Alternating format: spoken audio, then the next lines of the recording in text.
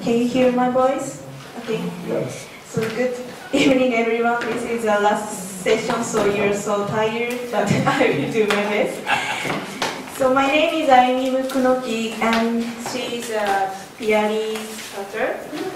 We are doctoral course student of Higo program at Kumamoto University, and our major is medical science. It is very honor for us to attend this bioethics roundtable and discuss about bioethics with you. Today our topic is designer baby and bioethics. We choose this topic because I'm a scientist and my research theme is reproductive technology of mice. So I'm interested in this topic, and she is also a scientist and she is mother. She has one child. So today we would be glad to share the information about designer babies and our opinion, and I hope this session will be a good opportunity to discuss about this topic. First, what is the designer babies? It's very simple. The designer babies are the babies who are designed by their parents' will. Many parents want the babies which have good abilities, high intelligence, perhaps good looking.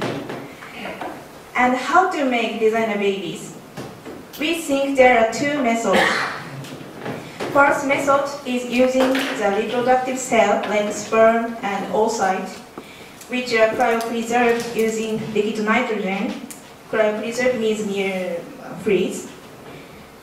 Second method is using genome editing technique like CRISPR-Cas9. Have you ever heard these technique names? It's very famous scientific technique. As you know, usually it is defined that the designer babies are the babies who are derived from genome-edited embryos. However, we think the babies who are born using other people's sperm and oocyte is also defined as designer babies. I show you an example about sperm bank. This is a company in Denmark. The name is Cryos, which is the biggest sperm bank in the world. This company provides the sperm to all women around the world, and it is said that the number of users increases to 5 times these 10 years. This is a detailed protocol of how to make the children using sperm bank. The company stores the sperm, which is provided from donors who pass some check about age, smoking history, and infection diseases, and so on. Depending on the company, the donors are also asked about their blood type, appearance, ability. Many overseas companies collect this information for women to choose the sperm in accordance to their desire. Then the company presents the information in their website, and users can choose the sperm which has phenotype they want. Finally, the company packs the sperm and transfer to the hospital where they will have treatment. In Japan, only the couples who is recognized by the law suffer from infertility and whose health, mind, economic situation is stable can use this sperm bank. However, in other countries, all people, including single women and LGBT people, can use sperm bank to make children. There is no rule. So I think it is possible to make children in accordance to parents' will. So it is a kind of this designer baby, I think. Second method is using genome editing system, like CRISPR-Cas9 system. This system was developed by Dr. Jennifer Doudna and Dr. Emmanuel Sherpandi in 2012. Many scientists say they will be Nobel Prize winner before long. This system enables to remove unnecessary gene and gene introduction very easily. So we can use this system for producing genetic engineered animals like mouse, pig, monkey, and so on. We can't continue our experiment without this technique anymore. And the big point of this technique is we can use it for humans. So what is the purpose of making designer babies? We think there are two purposes of it. One is medical treatment of genetic diseases and getting resistance to infection diseases. Almost all people in this room know this news. 6 days ago, the world's first genome-edited children were born in China. They are twins and have resistance to HIV virus. Their parents choose the genome editing system because the father is a patient of HIV.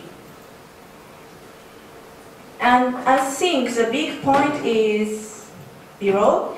Some newspapers said, some newspaper and news site says he did the experiment without admission of his university. And he says the parents take part in this experiment of their own accord. So parents wanted to use this system for making children. Now he has been criticized from many scientists, moralists, and so on. So what do you think about this news? So back to former slide. The second purpose of making designer babies for improving appearance and ability. If the research about gene reveal about which gene is involved with children's ability, CRISPR-Cas9 system enables to improve children's ability too.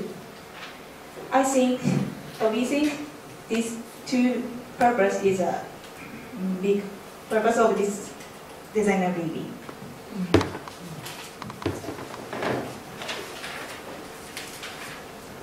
Hello everyone. From this part, I will be continuing. Although she has already introduced the designer baby in how designer baby is related to the CRISPR-Cas9 and also how it is, what are the purposes of designer baby, but I would like to introduce you the perspectives and the consequences of designer babies. The designer baby, although there are some ethical disparagement, but we cannot seize the advancement of this technology.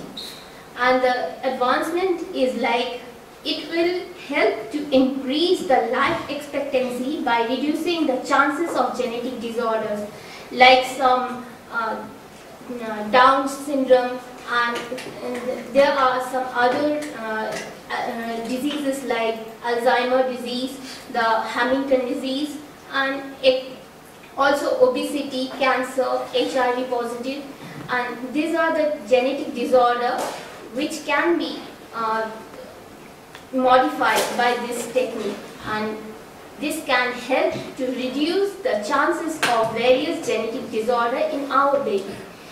So, next is positive influence on the baby. Like we can also give the healthy life to our baby, and also we can include some genes which are related to the intelligences, and we can also look on their looks, their appearance, like skin color and eye color and hair color, also the physical ability which can be prevented by this technique. And also we can detect detect the sex in our baby. And next is early control of the child's lifestyle. A child the way of thinking, overall development is influenced by various factors like education, moral values, a way of living, religion, and many more. But parents who want to have designer babies prefer to influence their child by creating influence of similar kind even before he or she born. Next is contribution to the better understanding of genetic engineering. By this creation, designer baby will contribute to the growing knowledge and better understanding of genetic engineering. And scientists hope that it will, with this technology, more essential ideas and future scopes can be uncovered in the field of science.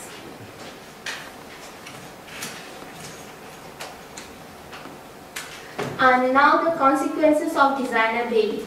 Although there are some positive things using the genetic engineering used on unborn babies, it is often wondered if the parent will have the right reason to genetically modify their babies. Here are some consequences associated with genetic engineering of babies, which are related to scientific and ethical and moral issues. First one is scientific issues, that this technology is not completely error-free and could lead to the death of the unborn baby, may accidentally give rise of new form of illness that scientists are not yet aware of, may remove certain genes that could be good for the baby's overall development and growth. Next is ethical and moral issues. It can hamper the violence of our baby's right, like takes away from child's individual personality, and can create a marked gap in society. Is not affordable by all. It is very costly and will create the class division where only the rich can afford designer babies. Next is a concrete comparison of pros and consequences of designer baby. First one is, it is a advanced technology, as we all know, and second, and in the consequences, it creates the disproportion between designer and non-designer babies. It prevents the genetic diseases, and in consequences, only in the experimental stage at this point we can use, and reduces the risk of inherited medical conditions such as obesity, anemia, diabetes, cancer, and many more. And in case of consequences, create a gap in society, like which I already told. Designer baby would most likely be better looking, smarter, etc. This would create some class between the designer and non-designer baby. It also prevents to give their child a healthy life. It allows parents to give their child a healthy life. And in consequences, because of this technology is very new and maybe some unknown risk can be affected to the baby's gene, and it can cause the difficulties later on throughout the baby's family tree.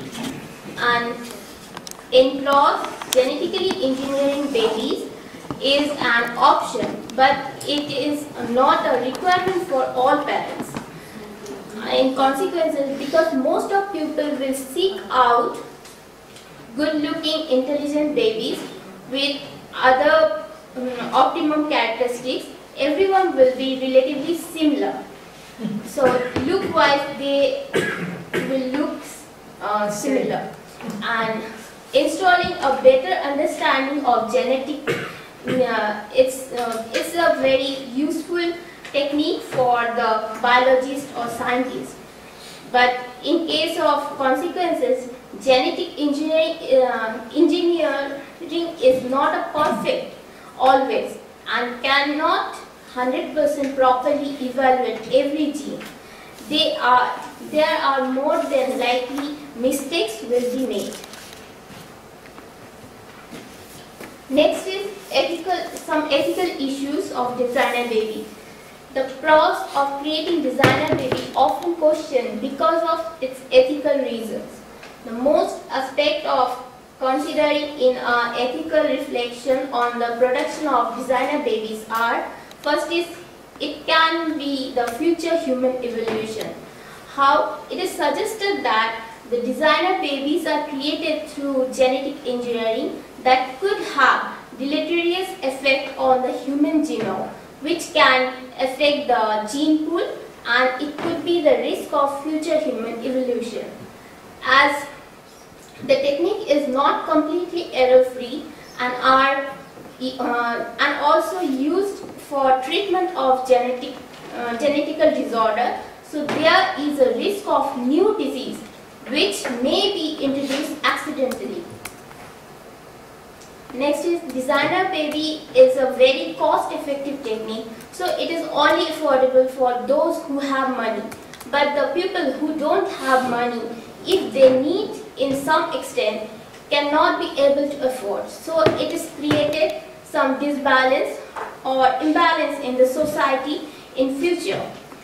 And next is unintentionally can be removed the gene which are important for baby's normal and essential growth. Lastly, also it can influence on baby's own personality and hamper the innocence of baby. In my conclusion, I want to conclude as this is a CRISPR-Cas9. As we all know, it is a very advanced and very useful technique for scientific research field. But if we merge this technique with designer baby, it could not be protected from ethical issues. Like there might be some risk with babies or babies, some other disease can occur. And designer baby is a technique which in future may be interfere normal human trial, which will be a great risk for our future generation. So it is better to address all the ethical questions. So here I would like to show my references, and I will rest my speech here. Thank you so much. Thank you. Thank Thank you. Ali and Ayumi. Now we'll have discussion on this. Yeah, please. Sorry. Thank you for very good presentations. I think designing baby, that's one sort of technology, what we call biotechnology or genetic engineering, like these things. And we are doing bioethics here.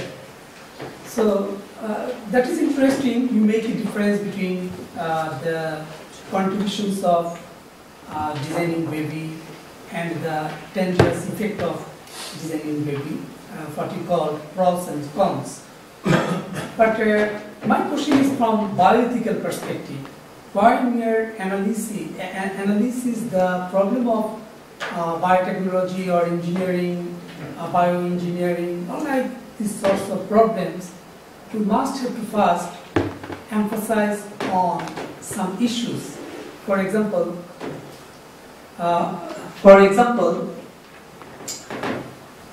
designing baby is simply a question of playing God. Playing God. For example, if any believer claims or theologist claim that God has only super right to create the beings, so the people cannot make it differently. So how can we respond these problems from the designing baby creations? This is my first question.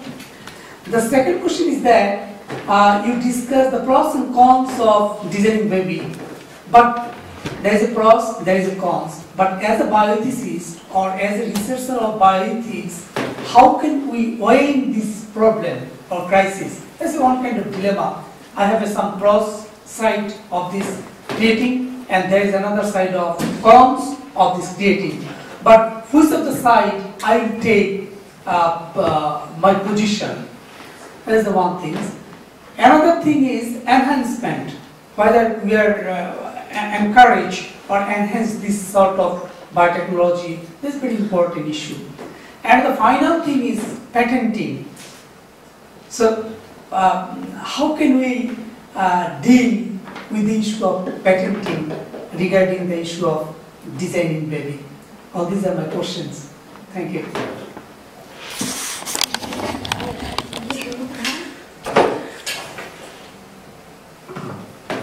Thank you for your question.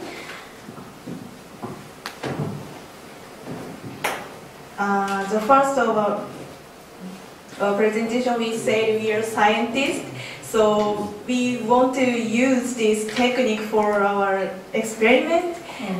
We can't continue our experiment without this system, so we should make some rules for this system.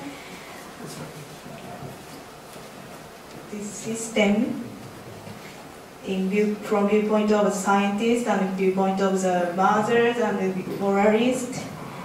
So I think we should make some rules. So being a scientist, when you're doing designing baby, do you need any clear ethical clearance from the institutional review board? Ethical clearance from the institutional review board, IRB, ethical committee, ethical clearance.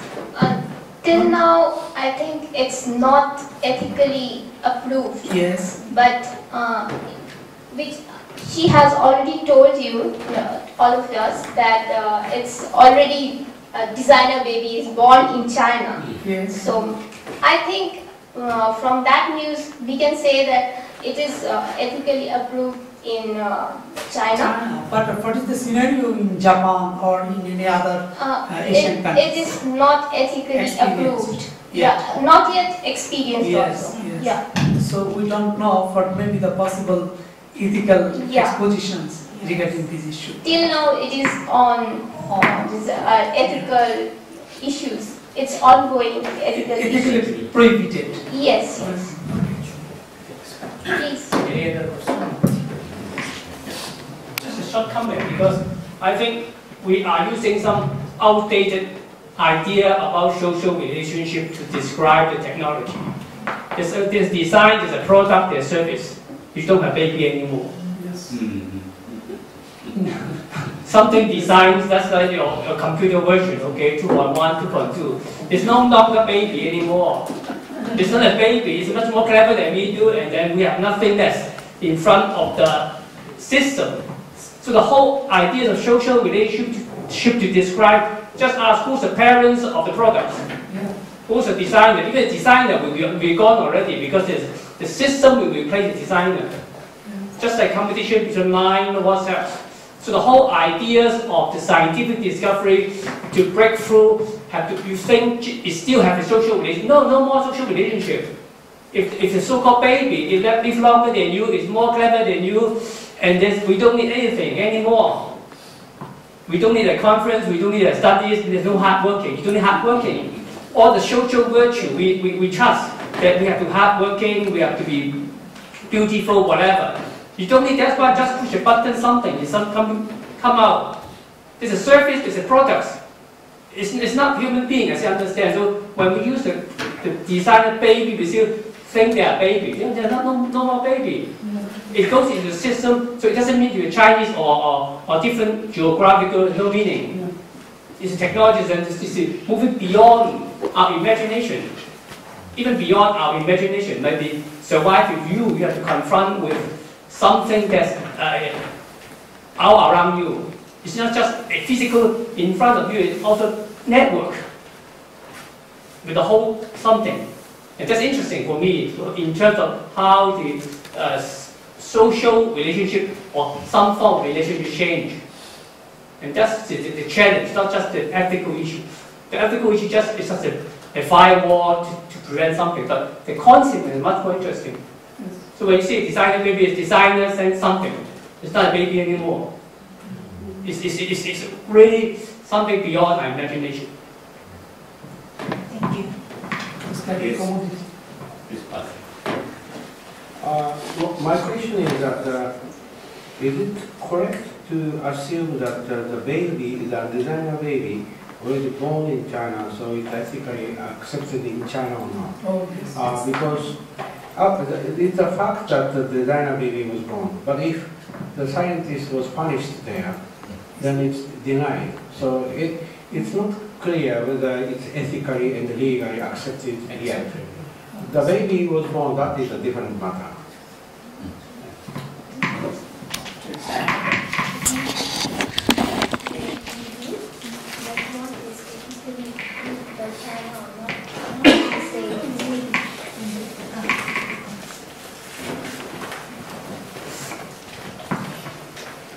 Your comment to his question? Your comments on this question? I said maybe it is ethically approved in China, but I'm not also sure about this. So I don't know about their situation, current situation. In my understanding, he is going to be charged. I have a couple of questions. Are you sure the baby exists? Has anybody seen the baby? Are we sure it's not a fraud story? Yeah. But the paper is already published in Nature. Yes, and how many papers have been fraudulent in Nature before? A lot. Have we seen the baby in the Nature paper? No, not yet. So do we accept the paper that the baby exists? I only believe it if I see it. Okay? So and you as scientists should also don't believe it just because it's in the journal Nature. Okay? Yeah. We may publish papers in Nature and done a lot of these, but are we sure these are real? We don't know. Okay? And as Professor Kumamoto said, probably the scientist is charged because the ethics guidelines in China, it is in breach of them. Okay? They're also against designer babies. So he's broken the general government guideline, and he may have possibly broken the institutional guideline. But that's a question for you, Ben. As a scientist, if you are going to help somebody have a baby, will you be happy to break the guideline to help somebody?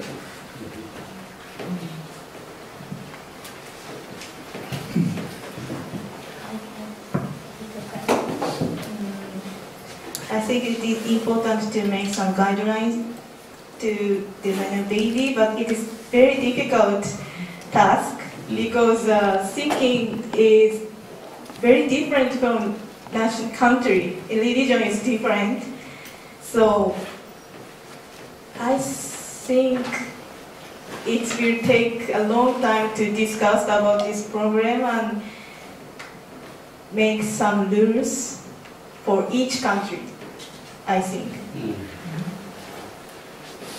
So you also, if you read the literature, you'll find that actually the variation of opinion about designer baby is across every country.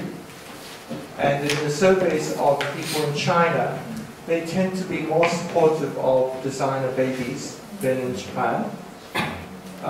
China and India are supportive, Thailand supportive. Studies I did in the 1990s and onwards. Okay? So it's interesting. But there's a variation in each country.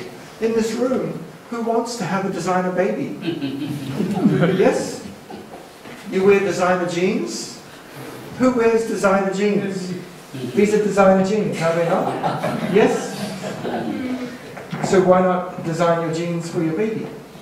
Why not? As a mother, maybe I will think like what you told now, but as a human being, I don't prefer.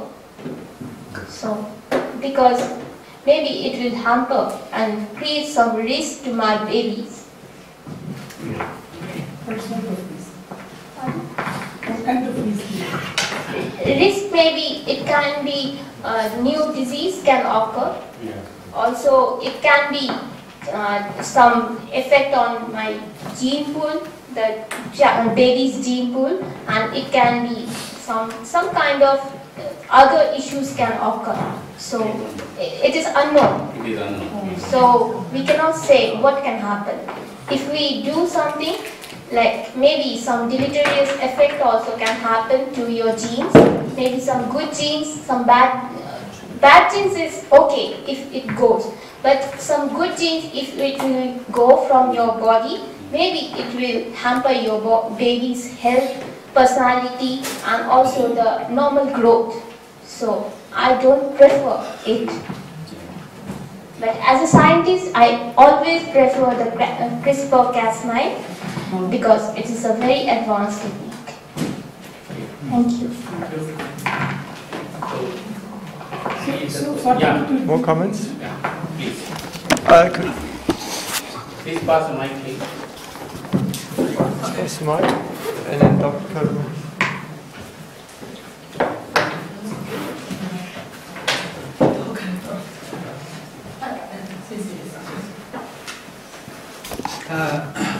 I have one question. I agree to your opinion. I agree to your conclusion, but I don't agree to your following opinion in the abstract. It's so costly technique that it may produce inequality in a society. Because in our daily life, we pay lots of money for our children's future and do our best for it. So, is there any difference between our behavior and our daily life and use of this revolutionary technique? I would like to say you that maybe you are talking about the Japanese daily life, but if you see in India, they are not so rich. So if you see some family, they are not able to feed their child. So if you think about that point of view, it's very difficult. I told those words from that point of view. Like if they are not able to feed their child, how can they provide that kind of technique? How they can buy those kind of technique to improve their child's life? So I told from that point of view. Thank you. Thank you. Thank you very much. So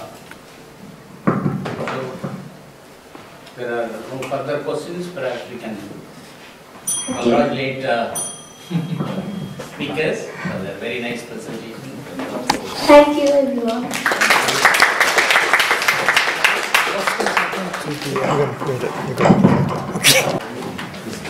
Okay, so it's an introduction. According to the 2012 the preliminary report of the Permanent Bureau of the Hague Conference on the Private International Law, the number of surrogacy arrangements entered into increased around a tenfold between 2006 and 2010, with the number of the cross-border surrogacy arrangements into increasing over this period. As it will reflect the cross-border surrogacy arrangement in this also increasing over this period.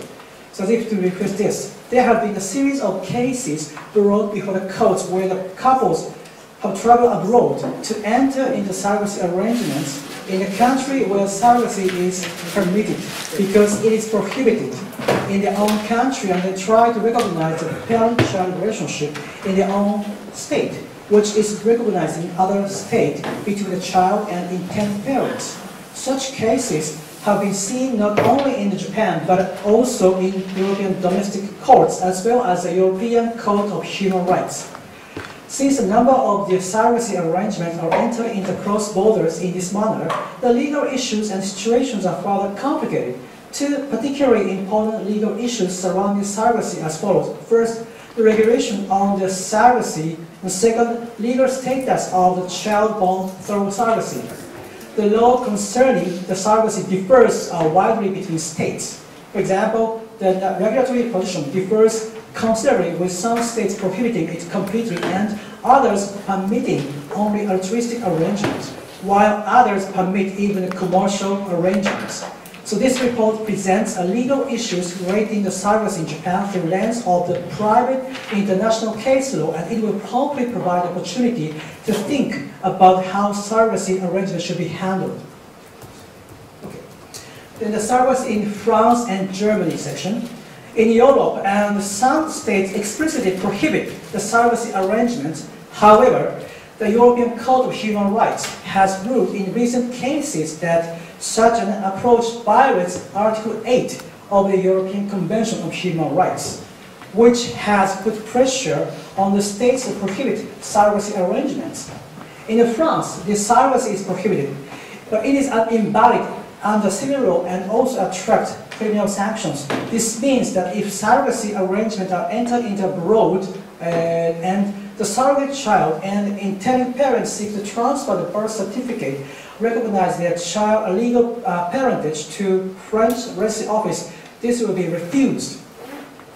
France has adopted the position whereby the legal parentage will not be recognized even if the surrogacy arrangement are entered in another state. However, ECTH, the European Court of Human Rights case of Manson Lebanese case of 26th of June 2014, where the couple entered into the surrogacy abroad, the court found the violation of the ECHR on the part of France and urged France to rectify their legal situations. In Germany, the surrogacy is explicitly prohibited by law, with it also attracting criminal sanctions.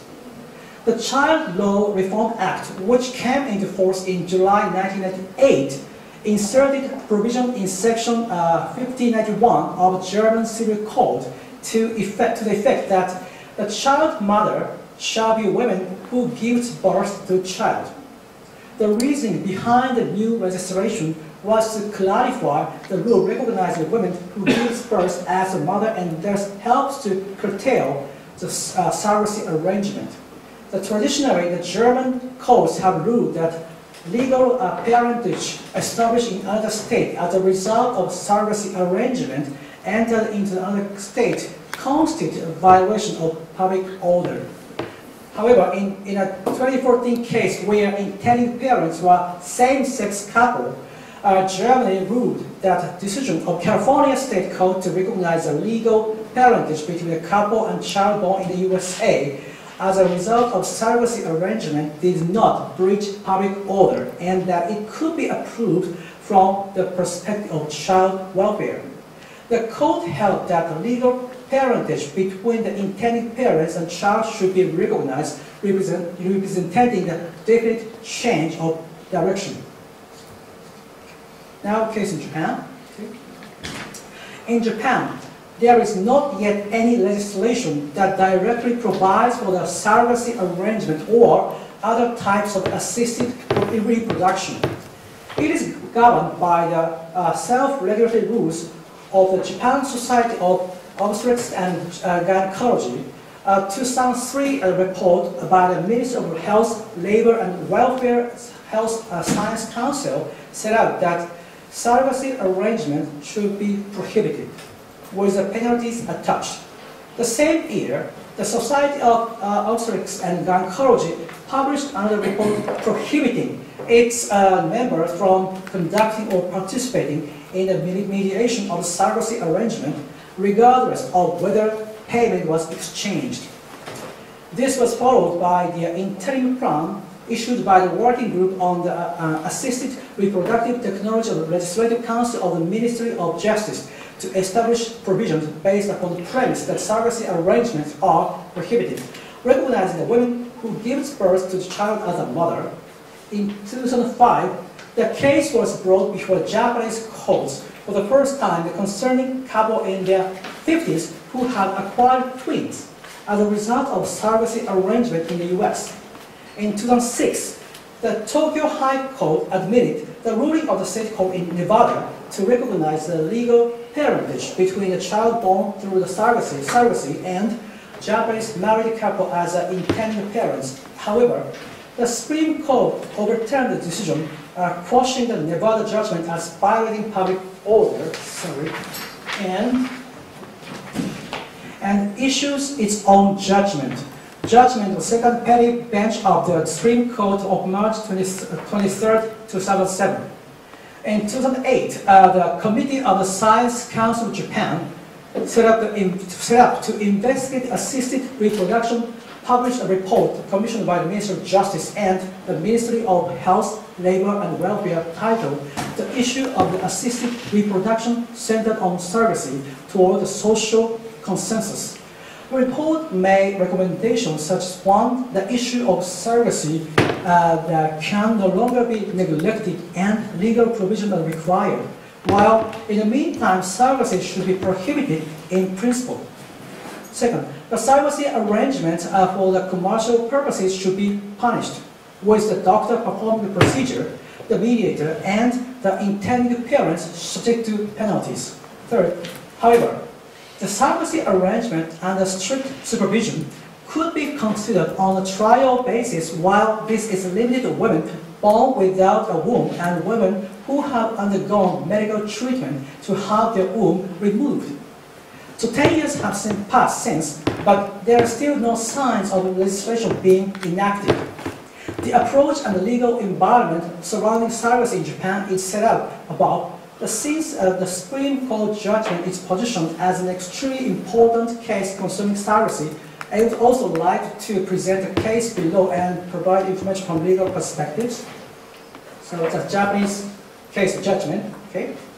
The appellees are a Japanese couple married since 1994. In 2000, the wife had surgery for the cervical cancer where her womb was removed.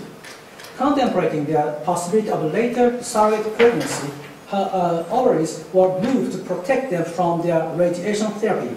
In 2003, after 2 failed earlier attempts in the US, healthy eggs from the wife and sperm from her husband were extracted and successfully fertilized in a clinic in Nevada. Subsequently, the fertilized eggs were successfully implanted in a surrogate mother.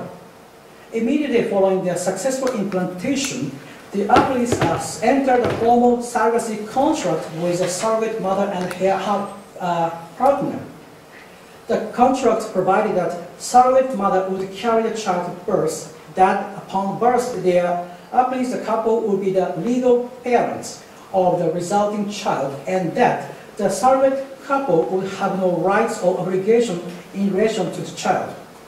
Then on 23rd November 2003, the surrogate mother gave birth to healthy twins, and appellees immediately took custody of the children. On the 1st of December 2003, appellee's couple filed a proceeding with the Family Court Division of Nevada State District Court nominally against a surrogate couple seeking a declaratory judgment from the court confirming the terms of surrogacy contract, namely the appellee's couple were the legal parents of the children, and the surrogate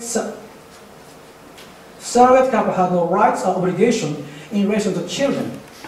The court subsequently issued a declaratory judgment, the court Nevada judgment, recognizing this appellee's couple as a biological and legal parents, and all the birth certifications in the U.S. to be issued that reflect this.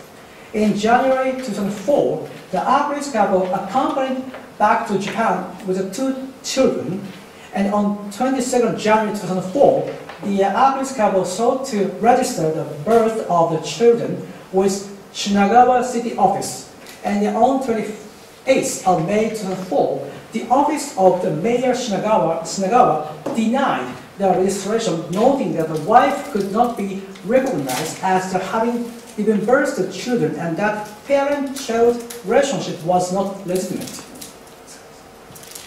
The summary of the judgment. First, a judicial decision rendered by the foreign court acknowledging the establishment of natural parent-child relationship between the persons who are not eligible for such relationship under civil code is contrary to the public policy as prescribed in Article 11.8, Item 3 of the Code of Civil Procedure and therefore not effective in Japan. Second, in the case where the woman has conceived and delivered a child by way of assisted reproduction technology using another woman's egg, the mother of the child is a woman who has conceived and delivered a child, and the mother-child relationship cannot be established between the child and the woman who has not conceived or delivered a child, even where the child is born using eggs donated by that woman. And the discussion and conclusion. The conclusion of Japan's Supreme Court has been positively received by the several commentators, with the process of legislative development concerning surrogacy arrangement heading towards prohibition and the situation being akin to surrogacy being prohibited.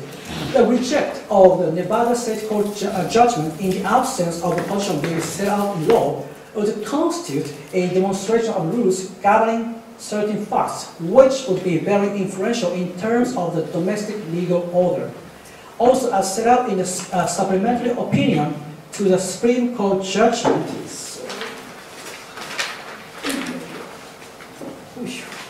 a child born through the surrogacy arrangement can receive legal protection through the process of adoption. However, Germany and France changes in the legal situation, and these countries have more strict approach to surrogacy than Japan.